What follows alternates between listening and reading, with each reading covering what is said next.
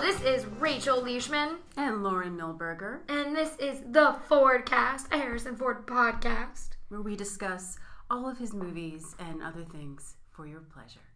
And Lauren is an NPR host in her free time. But this week, talking about the big one. We got to Star Wars. Episode 4. It's called Episode 4, Episode 4. Well, you brought that up to me.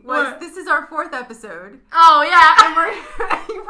You forgot what you told me. I've had a very stressful weekend. She has. We both have.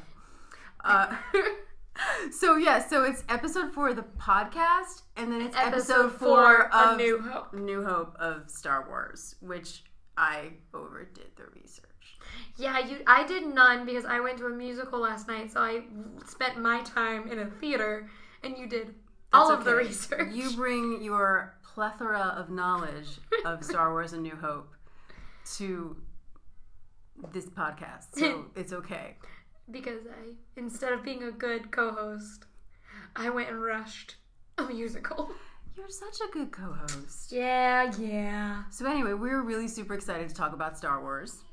And I apparently am a little too excited. Yeah, there is at least 15 pages of research that Lauren handed me. Which we don't have to talk about all of it. It's just so that we have a lot of information. I got really bored at work. And I found a lot of really cool stuff about Harrison Ford. So, I thought it was appropriate. So, should we start with your famous summary? Oh, okay. Yeah, sure. So this will be interesting because I didn't get to rewatch it because I started it with the knowledge that I probably wouldn't get to go and see, because I tried to see American Psycho and I was like, oh, I'm not going to be able to get a ticket, so it'll be fine. Got a ticket and was out till super late, and so I didn't finish A New Hope. So this is me remembering A New Hope from a month ago. So here goes nothing. I don't think you're going to forget it. Maybe not. Okay. So, and hopefully everyone listening knows it. Has seen Star Wars. Okay, so in A New Hope, which is the first ever Star Wars, but episode 4 in the so far 7 movie franchise, starts soon to be 9. Well, in 5 years. So it starts with the rebels. Okay, maybe we shouldn't do this. No, we're gonna do it. It starts with, because I think everybody knows. I think everyone knows. No, but I want to do it. I'm committed now. Okay. So it starts with Leia on her ship, and she's giving R2-D2 information, but you don't know who either of those people are if you've just now seen Star Wars for the first time. But Cinnamon Bun Princess Leia is giving information to R2-D2. And she is hiding in the back room with a blaster because she's trying to keep from Darth Vader and his stormtroopers who have invaded the ship. And then an escape pod goes off and they say, oh, well, there's no life on it, it's fine. Not knowing that R2-D2 and C-3PO, who are droids, got on it and are taking the pod to Tatooine. And so Leia gets captured and Darth Vader threatens her that she needs to tell him all this information and everything, and so she won't because Leia's strong as all fuck, and so he's planning on torturing her and all this great stuff, and so then it shows the droids on Tatooine getting bought by Luke and his Uncle Owen. This is so fascinating. I want to see this movie. It's great. So then Luke and his Uncle Owen end up buying C-3PO and R2-D2, even though they weren't going to buy R2-D2 first. They're going to buy this little red one that blew up, and so R2-D2 was like, "Wah!" And then went with them. And so then R2-D2 keeps being like, I have a mission, I have to find Obi-Wan Kenobi. And then he runs away and gets captured by some Sand people. And so then C-3PO and Luke are like, oh no, he's captured by the Sand people. And then Obi-Wan saves all of them from the Sand people. And so then Obi-Wan Kenobi is talking about how he fought alongside his father, but then his father died. Luke's father died at the hands of Darth Vader. Ha! And so then Obi-Wan Kenobi gets the message from R2-D2 that's Leia, and she's saying, Obi-Wan Kenobi, or help me, Obi-Wan Kenobi, you're my only hope. So then they know that they have to save the princess. So they go and they try and find a pilot. and they find Han Solo and Chewbacca in a cantina. And I don't know what I'm saying. Han Solo is sitting at a table with Greedo, who's this green dude. And that happens after. No, but I'm explaining. No, you're right. Sorry. He agrees to help them. They leave to go get ready. Han Solo is sitting at the table with Greedo. It's not important. They end up on a ship all together. That's good. Greedo, jump ahead. Han Solo and Greedo get in a battle, and the biggest argument is who shot first, which we're going to talk about later. I'm doing a summary, so that doesn't matter right now. Yeah, doesn't matter. But who shot first, Greedo or Han Solo? Doesn't matter. We'll talk about it later. We'll discuss what we think. But then, so they get on the Falcon, because it's the fastest ship in the galaxy. It finished the Kessel Run in 12 parsecs, and it's really exciting, but the ship is a piece of crap, and that's where Luke says, what a piece of junk, and that's in every Star Wars movie. They make fun of the Falcon.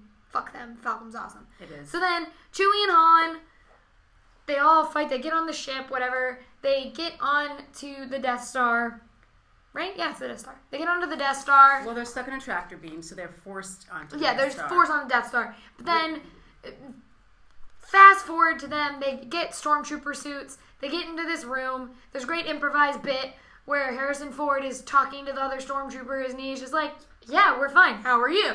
And then there's a bunch of guns, and they know they have to find Leia. Oh, I forgot. They blew up Alderaan. Yes, that's important. Before they get in the tractor beam, it shows Leia with Darth Vader. He's trying to get a hold of her. He runs into her at one point. It's really funny. If you watch closely, she's talking to the general guy, and Darth Vader, the guy who played Darth Vader, the Scottish guy, couldn't see where Carrie Fisher was. No. And so he just walked in and bumps into the back of Leia. It literally just Darth Vader just runs into her. And that's the same thing with the stormtrooper who hits his head off the wall and they just left it in. It's why? Yeah. But anyway, so then he's like, you're not going to tell us. And he's like, he threatens her that they'll blow up Alderaan if she doesn't tell them. And she says, where the rebel base is. Yeah, and she doesn't. And then they blow it up anyway. Yeah. And because they're villains. So then they take her back to this room, which I don't understand why she's laying on that bed. Like, she's, ready for someone to come have sex with her when Luke finally finds Leia. She's lounging. Whatever. She's going to die soon. She's taking her time. Yeah, but Luke and Han get the suits. They're all trying to figure it out. Chewie's scared. C-3PO and R2-D2 are just, in a room helping them. Whatever. They're all trying to get Leia out. So then they get Leia, and they're, trying to run away, but all the stormtroopers come to get them. So then they're, trying to shoot them, but they're they're coming from both directions. And then Leia becomes a badass with her gun, and she shoots the trash chute. She shoots the wall so they can fall into a trash chute. And she's like, get in! And they do, and then it's a trash compactor. And so the trash compactor starts moving close together, and everyone's like, no! We're gonna die! And so then Han is just groping Leia the entire time. Trying to help her up. Which, that is unfortunate. He's just, groping her. And then R2-D2 thinks they're all dead. Or C-3PO thinks they're dead, but R2-D2 finally stopped the trash compactor. And so then they escape. And then they escape the Death Star. But Luke blows it up. And now I've, completely forgotten what happens at the end. And then all I remember is the medal ceremony. Okay, well, Obi-Wan Kenobi sacrifices himself. That's right! Oh, I forgot about the battle! Okay, so then Obi-Wan Kenobi and Darth Vader get in a fight, and Obi-Wan Kenobi kind of which if you watch the prequels, you understand. It's a rematch. Yeah, it's like a rematch. Master and Padawan. And he's just kind of you know what? Okay. And he succumbs to Darth Vader and dies, and Obi-Wan vanishes, and you see his coat fall. That's weird. And you're like, what? And Luke's upset, and then they get on the Falcon. Yes. Okay. And then they leave. Oh, and they leave. And then Leia's pretty sure that they're being tracked. Han thinks he's fabulous because they got loose from, they escaped. But they are being tracked. They are being tracked because she's smart. They are. So they... I know Luke does it in the X-Wing. He blows up the Death Star. Yes, there's a... But I cannot remember how they get from the Falcon to the Death Star. So they go to the Rebel base. And they go to Yavin. Oh, Yavin 4. And then Han Solo's like, I'm getting out of here with my money because all I care about is money. But then at the last minute, while they're on the planes going towards the Death Star to do this plan thing that they have to kill it, because there's always a way to blow up the Death Star or anything like the Death Star. It's very easy to do, apparently. They blow it up. They get awards at the end. They have a gay wedding at the end of the movie. So they're like, I gotta finish my rundown. Trying to do the quick version. They do like, Yavin, blow it up. It was a game I played once. It was really cool. You have to get the X-Wing through the Death Star and blow it up, and everyone blows it up. And they're like, yay, woo, we did it. Some people die. Sorry. Yeah, and so then Han and Luke walk up to Leia, who has medals, and it looks like a wedding ceremony. And they're wearing this. And they're wearing the same pants. Yeah. And so Luke's wearing Han's clothes. That's weird. It's weird. And then they get medals, and Leia keeps flirting with Han without words. It's weird. Well, he winks at her. Yeah, he winks at her, and she's like swears, and it's stupid. And then it's adorable. And then it goes, and it starts the music, and that's Star Wars. That's Star Wars. Yay! I did it. You did it. So, okay. I'm going to talk a little bit about where Harrison was in his career at the time, because I think it's really interesting, and how there's a lot of sort of famous stories about how he got the role of Han Solo, and I read them all and sort of figured out my own version and put it together. What's interesting is that Harrison had not really acted since 1974. He really felt that carpentry was his job. He had a second baby. And then he was actually hired by Fred Roos, who is, here's an idea. So Fred Roos is someone that Harrison would consider his sort of mentor at the time. He was really pushing him for jobs. A lot of people just really weren't very interested in him. Something I really love that he says about Harrison is a quote, "He was not a leading man in the way they thought of leading men in that time," which is crazy. "The strongest quality I saw was his great sense of masculinity. He had extreme confidence and and a kind of dangerous intensity that all combined together with his droll sense of humor. He was not conventionally good looking," which is crazy. He was also tight-lipped, standoffish, and most people thought he had an attitude. He was incredibly cranky. But I thought he was going to be a star, and we got along famously. So he kept pushing him up for all these jobs. He helped him get the job in American Graffiti. But people really weren't as excited about Harrison Ford as he was. He really wanted Harrison Ford. He was the, not necessarily the casting director, but he was the sort of casting consultant. Really wanted Harrison to come in for Han Solo. But George Lucas was refusing to work with anyone he worked with before, because he apparently didn't want to have a repertory of players. So they were having auditions, and now people tell the story, I've heard it different ways, you've probably heard it too, that apparently Francis Ford Coppola hired him to do it, but I think the confusion is that Francis Ford Coppola and George Lucas were really good friends. In fact, here's something that's interesting. Francis Ford Coppola is apparently the inspiration for Han Solo. I know, that kind of blew my mind. And it's sort of interesting because if you think of George Lucas's Luke, there's sort of hey, I'm gonna save the day, and I'm really shy, but I'm a good guy. And then if Francis Ford Coppola, who was known apparently as being very brash and good at self-promotion and sort of overbearing and a bit of a sort of a swashbuckling kind of a guy, and they were really good friends. So they were Han and Luke, which I think was really cool.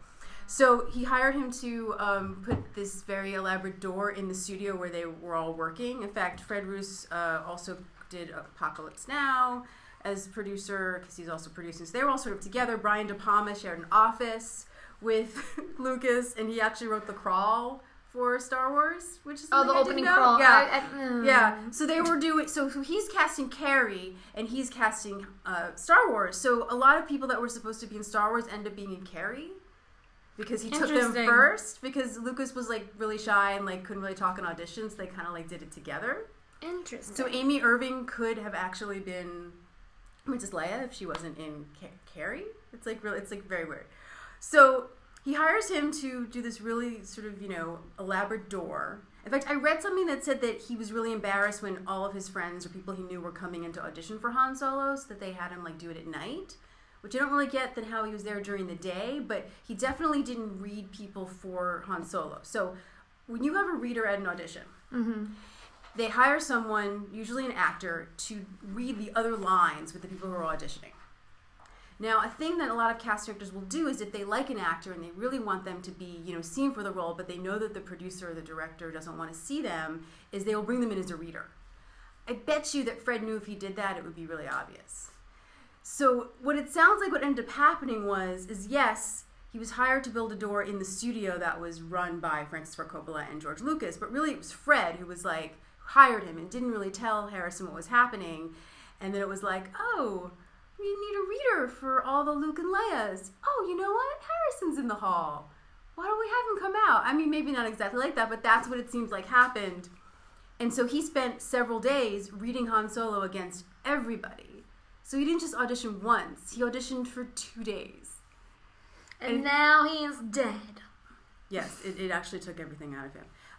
And then even after he got cast, Lucas still was like really unsure because he hated working. He didn't want to work with the same people that it almost went to Christopher Walken. Oh, I would have killed myself. I know, right? Christopher Walken. And on a Reddit recently, Harrison said that he was quite surprised when he was offered the role at the end of the day. His principal job was carpentry. So he pretty much just sort of, I don't know, let's say given up, but like it's sort of a nice, I think, really cool story because, sometimes there are lulls in your life and, don't give up on your dreams. Never give up. Yes. And so we wanted to talk about when the first time we remember seeing it was. I think that's a great idea. The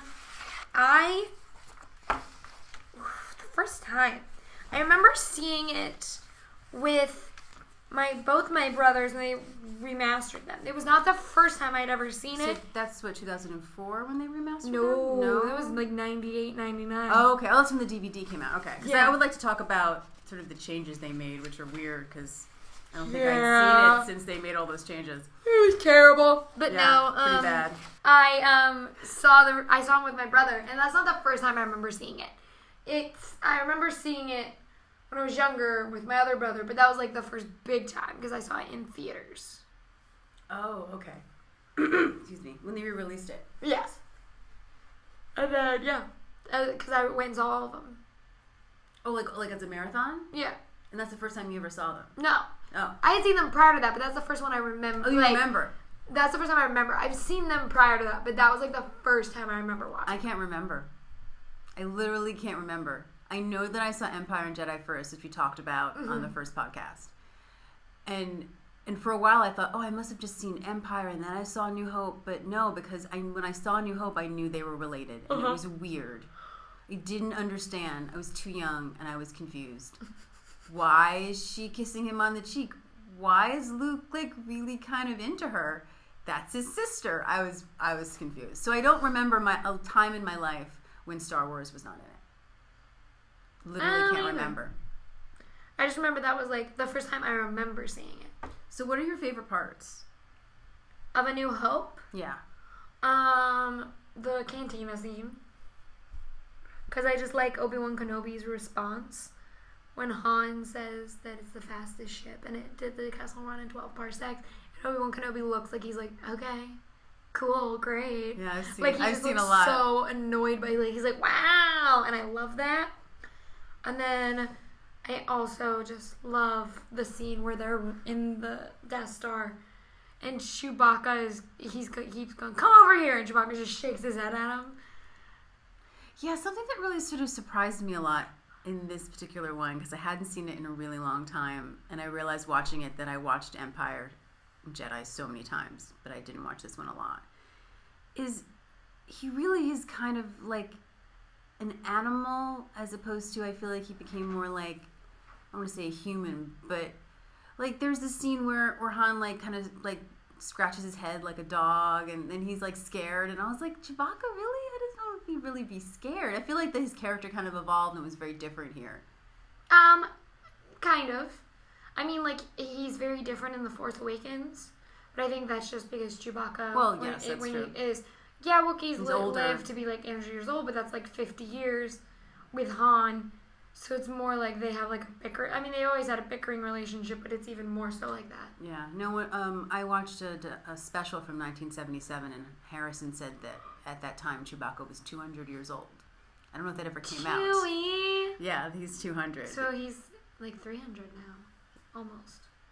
Yeah, almost. Yeah, not completely, but yeah. So that was interesting. It was actually a really cool special. There was a lot of really interesting stuff, like Mark Hamill saying she's really a chump if she goes for Han Solo. Oh, I remember that but like you said, Evan, was that there was information that they were supposed to like very outrightly be brother and sister in the first one. It's funny because I don't. The original idea, yes, it was about Luke, Leia, their brother Biggs, which is a reference that Luke makes to someone who was working on the farm. I noticed. I was like, hey, and Luke Skywalker is like this general character, a General Skywalker, and he helps them, kind of like Obi-Wan, to save their father, Kane. And Kane and Skywalker are the only humanoids. Han Solo is a small part as like a green alien. But this was the first time I found info that was like, yeah, Luke and Leia were sisters. But eventually when this movie came out, they weren't sisters, brother and sister. They were not supposed to be. But it's interesting that like the first kernel of an idea. So when he says, oh, we always knew, he's really not lying, actually. But by the time that he wrote this particular script, because also his script was so long, he had so many ideas, they said that it could have been 9 movies. And they actually plotted out 9 movies eventually, which is interesting now that there will be 9 movies. There'll probably be more. It's Disney. I kind of hope not. I kind of need some closure. Disney will keep it going. So pretty much as I will die without knowing what will happen to this family. The world anymore. Yet people will die if they don't know what happens to the Skywalkers. I don't mean I'm going to die. I just mean that eventually they're going to be making so many movies that I will die and they still won't be done with the damn story. I just need some closure, please. I need it to end so then I'll be happy. Oh, God. But in that special, too, George Lucas said that it's anyone's guess who will end up with Princess Leia. But he did think that Luke was more devoted to her than Han Solo. Ha! I say ha to that. Do you want to talk about what Carrie and Mark's first impressions of Harrison were? Yeah. Okay, so what was great about this movie was that Mark had a crush on Carrie Fisher, but Carrie Fisher had a crush on Harrison Ford. And so, poor little Mark. Poor little Mark. Well, poor little Mark. I mean, he met his wife very shortly after that. Yeah, he was fine. Poor little Mark more about the car accident he was in. Oh. But Carrie, and she said this recently too, was the first time she saw him, she just kind of thought that he was a movie star. Like he went from, she said she remembered seeing him in the readings and he didn't look like one. And then the minute she saw him on set, he looked like a movie star. Oh, like in the outfit and everything? Yeah, like he went from, she was like, I remember sitting in the readings where, she goes, I was so nervous that I didn't even think about it. She goes, then the minute I saw him on set, he looked like a movie star. But then Mark was scared to death and fascinated of him. So there's 2 very different things. Yeah, there's a lot of that actually, because like I also found information where George Lucas said that he felt that this was the movie that sort of mellowed him as an actor, Harrison, that showed him with people like Alec Guinness, how to be a real professional and act professionally on set, to do his homework, all this stuff that he wasn't necessarily a serious guy. There have been some pranks, I think, on the set of American Graffiti. But Harrison, I think, also said that he was influenced by a lot of those other people that were there and the character he was playing. Because Mark also said that he was so impressed because he saw him writing in the margins and like really note-taking on his character, always giving like a different line reading that was like unique and different. So from Mark Hamill's point of view, it sounds like he already was a very dedicated actor. Mm-hmm. George didn't really seem to think so. Because George Lucas didn't want him to play Han. He didn't, that's true.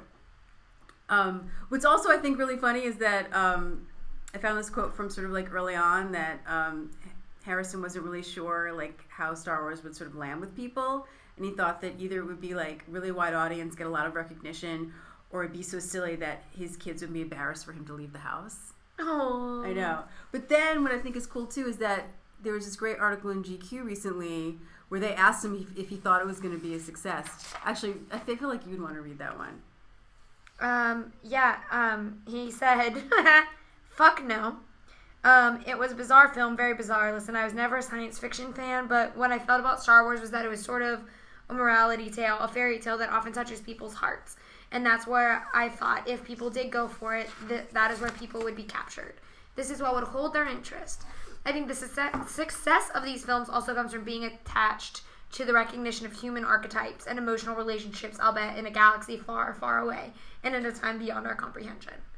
Yeah. Which is very interesting, because I saw something today on the internet where someone said, for somebody who's very, very outright said he's not nostalgic, and that he could care less about Star Wars, he like pinpointed what Star Wars meant to people in the bonus features for The Force Awakens. Yes, he did, yeah. Because he talks about how it's a generational thing and you pass it down in families, and it's like this thing that people show like the people that they care about.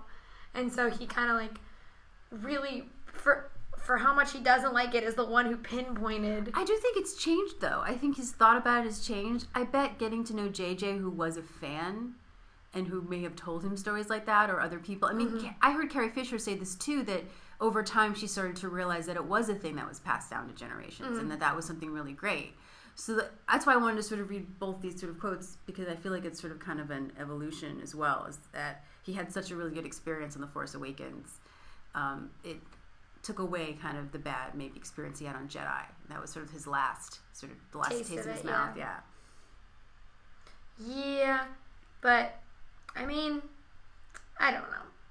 I think he likes it, and then I also think he would like it if no one brought Star Wars up to him ever again. Well, there's a difference, though. I mean, I was listening to a Nerdist interview where literally he's like, can I bring up Star Wars? And he's like, you can try. Like, he was really nasty about it. And so I'm not nasty, but just like, no, I don't want to talk about it. And I can understand, like, if that's all people ask you about, like, for over 30 years, you feel like you've done like better work. But I think that that's all changed. I think that, I mean, that was something too. I mean, if we're going to talk about Force Awakens, that like surprised me was watching it a little bit like up close on my computer as opposed to such a big screen. I really appreciated his performance more, and just how there was more meat in it for him. And I just think that now he has a different approach to it, a different idea. It seems to me. I do like, you pointed out the parallels. I like the our little thing. Should we talk? Yeah, well, we're there. Yeah, that was what I did actually. Since the DVD download, so to speak, came out, I was able to watch Star Wars, then watch The Force Awakens, and then this morning watch Star Wars. So to see them together was really, really interesting. I like how you kind of like mapped out the difference. I did. Because a couple of them... For Han's character. Yeah, a couple of them have been like on the internet, which is the he doesn't believe in the Force. Yeah. From A New Hope in comparison. There's a whole scene where he says... I forgot about that in my rundown. Yeah. There's a whole scene where he calls it hokey. Yeah, but what's interesting is he says, and I'm going to paraphrase here, I don't believe that some mystical thing controls my destiny, which is interesting, is that he talks about how he's seen a lot of things, he doesn't believe in it, but then he ends it with my destiny, because in the end it does. In the end, it's his death. Spoiler alert. If you haven't seen all of the Star Wars movies, I would maybe not listen to the rest of this podcast in case we let something slip. Like that. Yes, but we just kind of alluded to it. Leia says, I wonder if he cares about anything or anyone. Here, I'm going to say it. And then he dies for the love of his family and for Leia. In fact, he even says, I take orders from one person, me. And then at the end, he pretty much, orders. I mean, I don't want to say that he didn't go after his son because he loved him, because I think he did. But he did it because he loved Leia and he loved his family, and she asked him to. Agreed. I'm going to cry. I mean, this is like the other night where I went to the George Lucas talk show, and all they did... Oh, tell them about what that is. Okay, so the George Lucas talk show is this show that's done at UCB where Connor Ratliff pretends to be George Lucas with his co-host, Jar Jar Binks. And, Sean Distin plays Jar Jar Binks. And it's very funny because Connor Ratliff is very much impersonating George Lucas, and then Sean Distin is just Sean Distin with a pair of bunny ears on, saying he's Jar Jar Binks. And it's great. Well, this week, Connor Ratliff couldn't be there. So J.J. Abrams, a.k.a. Colin Jost, or not Colin Jost, Casey Jost, his brother. Sorry, Casey. Casey Jost was J.J. Abrams, and Brandon Scott Jones was there, and a man whose name was George Lucas, just like his real name was George Lucas, but it was spelled like Jorge.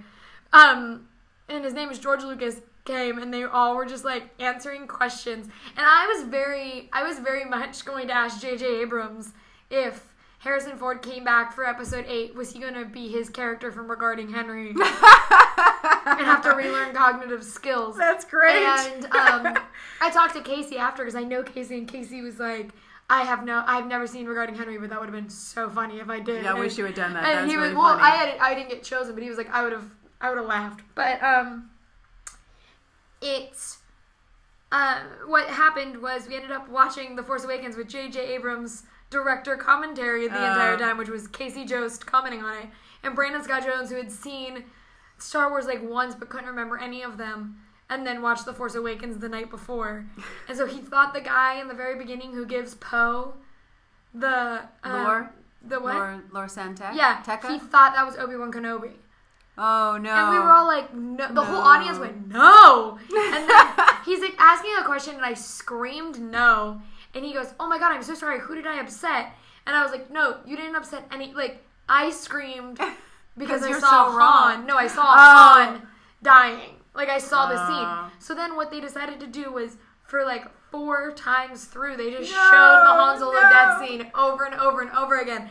And someone, like my friend Daniel, who was like a row behind me, just reached up and put his hand on my shoulder and was like, I'm so sorry. Because I was just like, this is my worst nightmare. It's just Han Solo dying over and over and over again. That's pretty funny. It's sad, but it's pretty funny. So upset.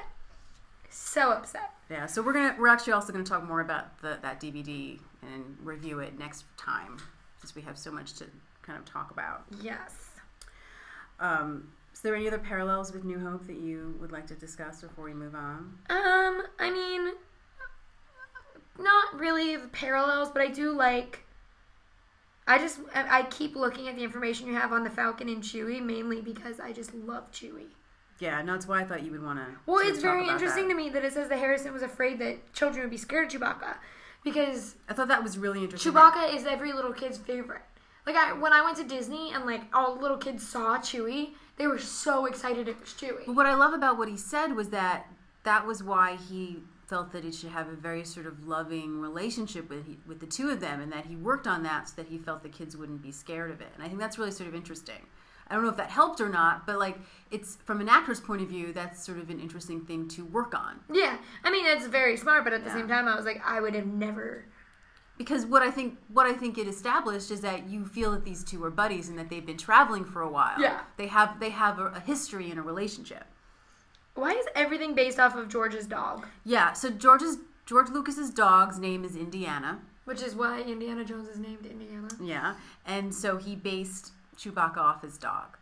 Everything's based off his dog. Apparently. And then what's also sort of piggybacking on that a little bit is George Lucas didn't think that the movie would be a success, so Steven Spielberg was like, come on, we'll go to Hawaii and we'll go on vacation. And that's where they came up with the idea for Indiana Jones. I also really did like, I love the fact that they were running around promoting the movie and everything, that none of them knew how big the movie got. That's true, yeah. They had no idea. Like, Mark No Hamill internet. got off a plane and turned to Harrison Ford and Carrie Fisher and said, who are these people here for? And they were there for them. No one had any clue. I mean, Lucas even screened it for his friends, minus the score, which I think is really important, minus most of the special effects, so it was like stock footage. And they were like, oh, George, we're so sorry for you.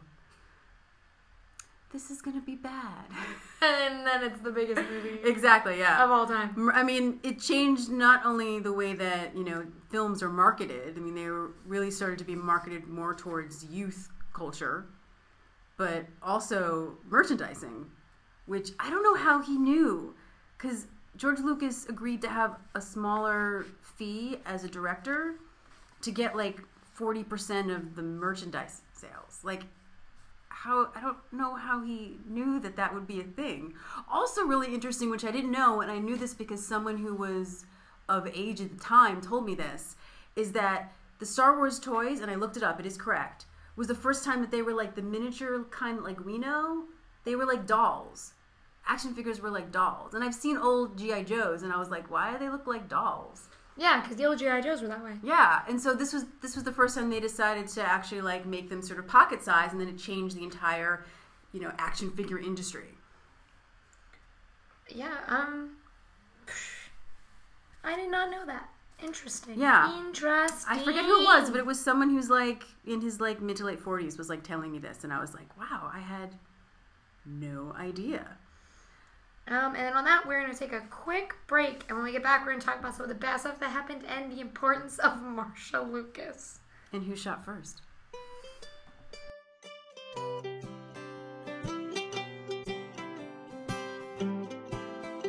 Okay, so I just wanted to quickly talk about Marsha Lucas since we are women, and she's sort of she's sort of cut out of the narrative, you know. And I found this out like this year. Oh no, you said narrative, and I know it connects to something we're talking about later. But I instantly was like, I put myself back in the narrative. Which I listened to on my way here. That's a Hamilton reference, anyone who doesn't know. But anyway, Marsha Lucas was George Lucas's first wife. She edited all of the Star Wars movies. They got divorced after Jedi came out. And what sort of has come out sort of recently, based on some books, and obviously, you know, Force Awakens and more interest on it, is that she really was what people refer to as sort of the heart of Star Wars. She also was his, you know, harshest critic, and, you know, gave him a lot of feedback that was very honest, and he was able to take that feedback from her. And Mark Hamill even said that she really was the warmth and the heart of those films, and there's a huge difference in their films, or his films, I should say, after he was married to her. So I just think it's really interesting. It was her idea to kill Obi-Wan Kenobi. He really wanted to cut out the cute little kiss that they had when Luke and Leia swing across sort of the canyon to get to the other side of the Death Star. And she completely re-edited the trench warfare scene so that it had a lot of... well, I mean, just watching it. Like, as a kid, I was bored by that scene. I'm sorry.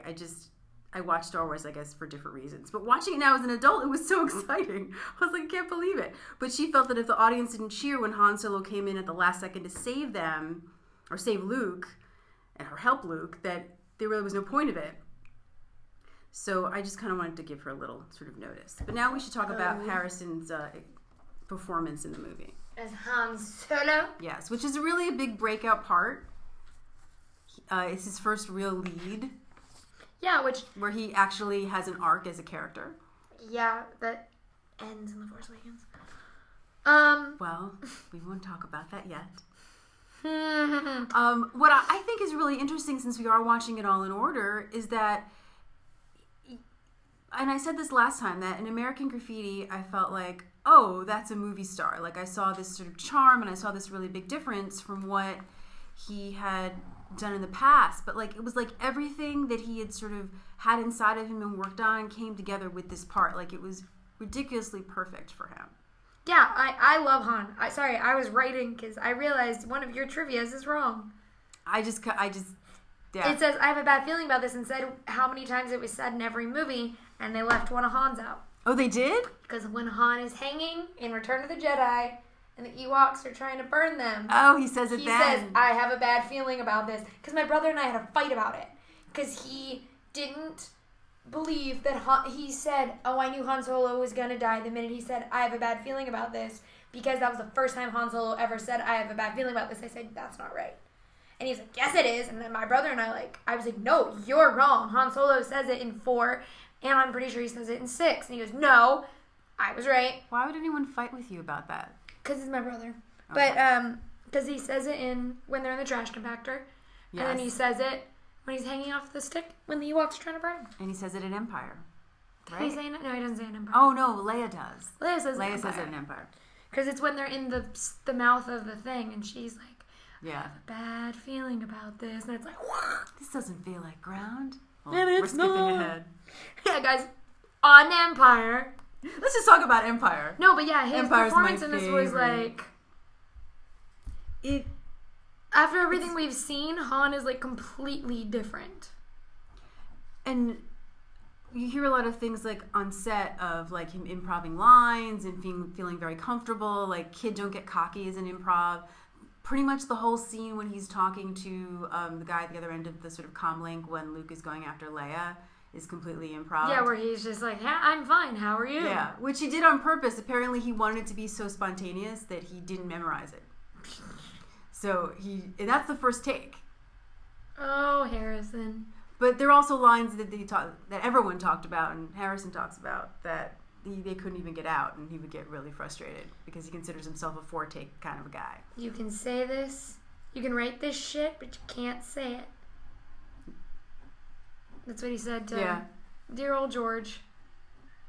Because George Lucas doesn't know how to write dialogue for the life of him. I'm going to plead the fifth on that. He doesn't. He doesn't. Can't plead the fifth. He No, can't and we'll write dialogue. We'll talk a lot about that when we get to Empire because it's such a huge difference. Because he didn't write it. Nope, he didn't. And that's why the dialogue is real good. But apparently they did improv a lot on that set. Oh, sorry, I just read this, and I really like this story. Okay. About Debbie Reynolds. I love that story. Let's tell a Carrie Fisher story. Yay, Carrie! Carrie Fisher Debbie Reynolds, called, like, she threw a fit because they didn't have a lot of the money, like, to fly the cast out first class stuff, so they flew really them low coach budget to England, and Debbie Reynolds called and, like, flipped out on George Lucas, saying that her daughter wasn't flying coach, blah, blah, blah, blah. And so then Carrie Fisher said, Mother, I want to fly coach, will you fuck off? And that's one of my favorite Carrie Fisher stories, because I just love the fact that she told her mother to fuck off. Yeah. Because,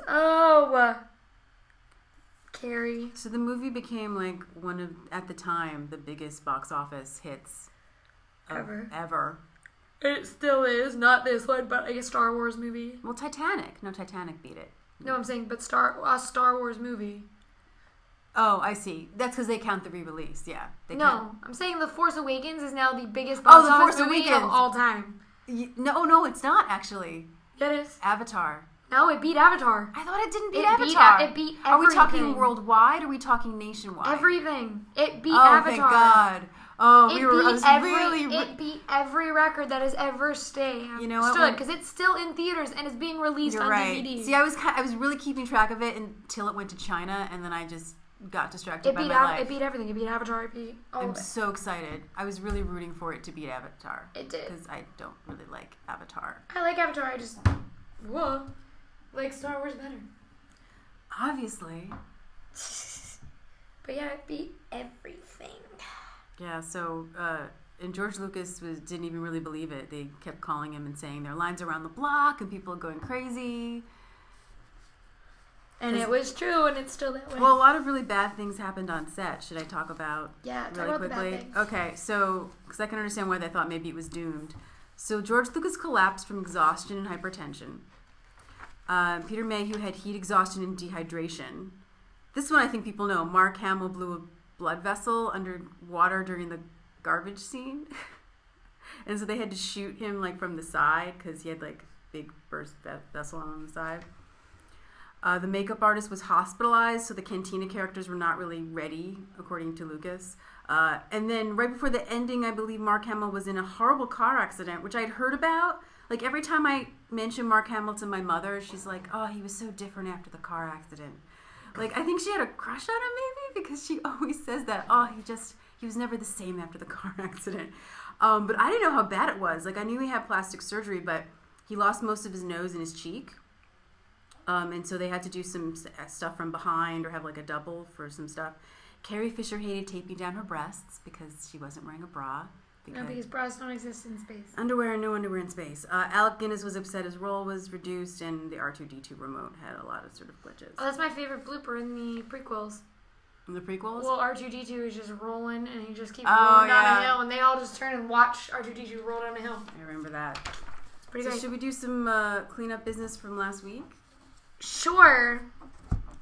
So we talked about Hamilton last week and how it's our favorite musical, and how Harrison went to see it, and we actually found out what he thought about it. Yeah, because he did a Tumblr Q&A. I asked multiple questions and so did I, as myself and as the podcast, and we got no questions in. Some girl got 2. I was pissed. Yeah, I kind of wonder if like they were just flipping the questions on the screen and he decided if he wanted to answer them or not.